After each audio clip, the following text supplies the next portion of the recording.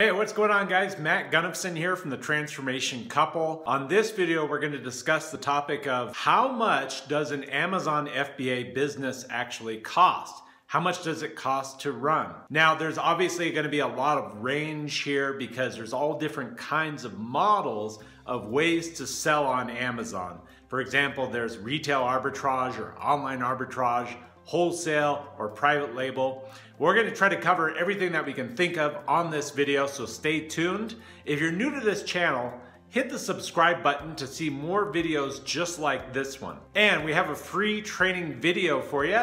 If you're new to our channel, be sure to look in the link for a description. It's a free video that shows how my wife and I went from $0 to $30,000 a month after nearly going bankrupt and almost losing our house and our car. So be sure to grab that free training video. We feel it's very useful and helpful to you. Okay, so let's just start with the basics. You know, when I always have students come on, I don't recommend people just, spend as much as they can. I honestly recommend that people learn as they go and spend for what they necessarily need right there in the moment. Now, as far as basic expenses, what's interesting is that you're gonna have the same basic expenses of whether you're running just $1,000 or $2,000 in sales in a month, or whether you're doing 30, 40, 50, or even $100,000 in sales in a single month. So just basic expenses would include the $39.99 per month Amazon professional seller account. I recommend that you get that set up because you're gonna be able to sell more products and you're gonna be able to see more metrics inside your business. And honestly, you should be selling more than 40 items per month anyway, which is the break point where it becomes more advantageous to get the professional selling account versus the individual selling account anyway. So that's the number one base expense that you need. Now, if you're just starting out, you can use the Amazon Seller app on the phone and you can scan barcodes of items and you can use that just as a base to just create your first shipment into Amazon's warehouse, right? So one of the biggest expenses that you're gonna run to, regardless of what type of business that you're doing on Amazon, is inventory. I mean, honestly, it's the biggest expense. It's your cost of goods, okay?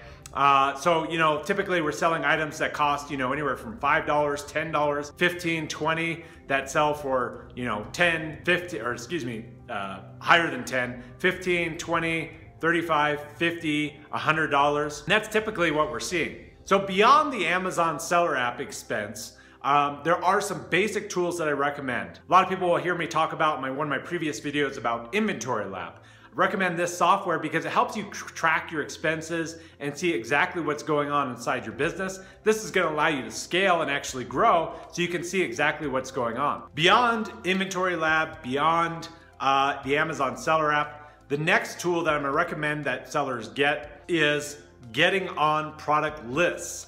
Now, the reason that lists are so great is because it allows you to find more products to sell. If you really want to scale your business, you want to find more products, you want to buy more products. As Amazon sellers, money is made when we're buying, not when we're selling. It's made when we're buying, okay? If you want to sell more, you need to buy more. Now, obviously, your expenses are going to go up if you join a list or multiple lists. As far as list expenses go, I've seen lists go from anywhere from $60 a month all the way to $225 per month. Now, the advantage of using Inventory Lab with a list is being able to see the profit that you're making per list so you can see which lists are the most profitable and which ones are the ones to disregard. And so if you're using a list properly, you should be seeing 5 times, 10 times, even 15 times return on investment from your list. One single day on a list can make up for the total cost of the list. In fact, one item can make up for the cost of a list. Now, lists are more competitive, as I've mentioned in some of my earlier videos, but it allows you to find more products. Another base expense that I recommend getting is tactical arbitrage.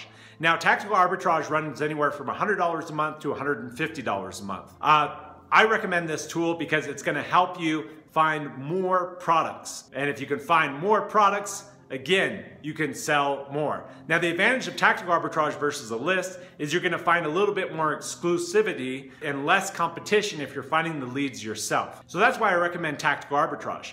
But again, if you're starting out and you're brand new, you don't necessarily need to get lists and you don't necessarily need to get tactical arbitrage. You want to build up your sales to the point where you're ready for that. However, somebody had just asked me, how do I get to, $30,000 a month, $40,000 a month? What are my base expenses when I'm getting to that level? Well, that's what I'm going to talk about right now. So if you're hitting $30,000 a month, $40,000 a month, here's the thing that's interesting, is a lot of people don't realize, and what I want to share right now is that your expenses are pretty much going to be about the same of whether you're doing $1,000 or $2,000 of sales a month, or whether you're doing $30,000, $40,000, or $50,000 a month. So I recommend getting on multiple lists. I recommend tactical arbitrage. I recommend Inventory Lab. I recommend the professional Amazon seller account. Okay. Those are the base expenses, and those expenses are going to run with you regardless of whatever level of sales you're going to be at when you're doing arbitrage. So I hope that's helpful to you, to help you understand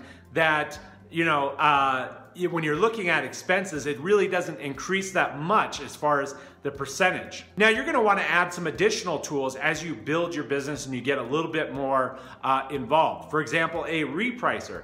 Now, if you haven't heard me talk about a repricer is a tool that can find the lower price, find the higher price, and find the medium ground in between. So it'll automatically be finding the buy box price, which is the price at which an item is selling for you. It's an invaluable tool, and a lot of our students talk about how much it increased their sales once they got a repricer. And a repricer only costs anywhere between $25 and $50 a month. So it's not that expensive. Now, beyond that, we recommend hiring virtual assistants. Now, virtual assistants in the Philippines go from anywhere from $3 an hour to $4 an hour. We even have some virtual assistants who we pay them by the lead, and we pay them $120 for about 150 product leads. So obviously this is an additional expense. And now if you've combined all of these things together, you're probably looking at around $800 per month. So for around $800 a month, we believe that we can get you to around $30,000 or $40,000 a month in sales. Now, keep in mind, this is gross sales. This is not profit, right? If you're doing about $30,000 to $40,000 a month, typically we're seeing from our students that they're running around a 20% profit margin. So if they're running around 20% profit margin after all expenses, we're talking all the tools, okay? And what's not mentioned here is all of the things like tape and boxes and things like that. But still, if we're still running around a 20% profit margin, then you should be running around $6,000, $7,000, or $8,000 a month profit after all expenses when you're doing that high level of sale. Now, if you're only doing like $1,000 or $2,000 in sales in a month and you still have these expenses, then obviously your profit margin is going to be quite a bit eaten by all of the expensive tools. But again, that's not where I recommend people start. I recommend people start by building confidence, getting some sales, getting some inertia going, to where they're getting those, say, $5,000 or $10,000 a month in sales. And then from there, they can start to add more tools so they can begin to scale more and more. So hopefully that information is helpful to you when understanding arbitrage business. Now, obviously, if we're transitioning to wholesale or private label, then we're gonna have different expenses and different tools that we recommend than if we're doing arbitrage. Now, I can't really speak as far as what are the total tools that are used inside a private label business. I partnered with a gentleman named Michael Corbishley, who we have a private label training course that we teach, and he shows exactly what kind of tools is necessary when doing a private label business and what kind of expenses you're gonna get when you're doing a private label business. So that's not something I'm gonna go deep into on this video. Now, another way of doing Amazon FBA is through wholesale. Now, wholesale, you're gonna have a lot of the same expenses that you're gonna have with arbitrage. The difference, though, is that you're gonna be using tactical arbitrage at the advanced level, which is $150 a month, so that you can run tactical arbitrage through wholesale lists to help you find products that you can source wholesale. The real big difference with wholesale and arbitrage is what people are seeing is a difference in cash flow. So with a wholesale product deal, you might place the order and then you might see the order come, 2 weeks or a month out before you actually get the products in hand ready to send into Amazon's warehouse. So the expenses are really about the same. It's just a matter of cash flow and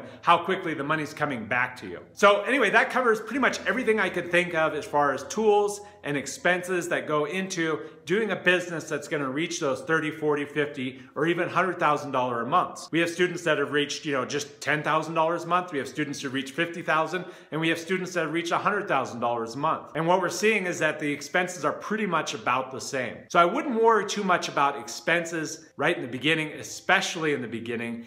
The main thing to focus on is generating sales and just getting the very basic tools that you need. And so I listed a video that has a recommendation of the very basic tools that I recommended down in the description there below. So be sure to watch that video as well. Hey, if you enjoyed this information, be sure to subscribe to the channel, throw the video a like, and we look forward to seeing you guys on the next video. Take care, guys.